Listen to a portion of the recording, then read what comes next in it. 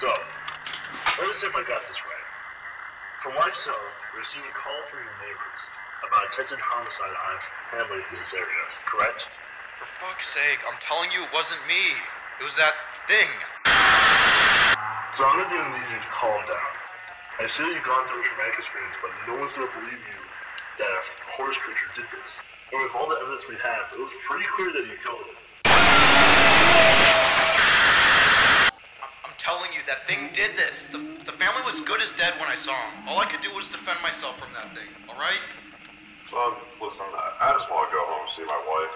So if you want to do this the easy way and admit what you did,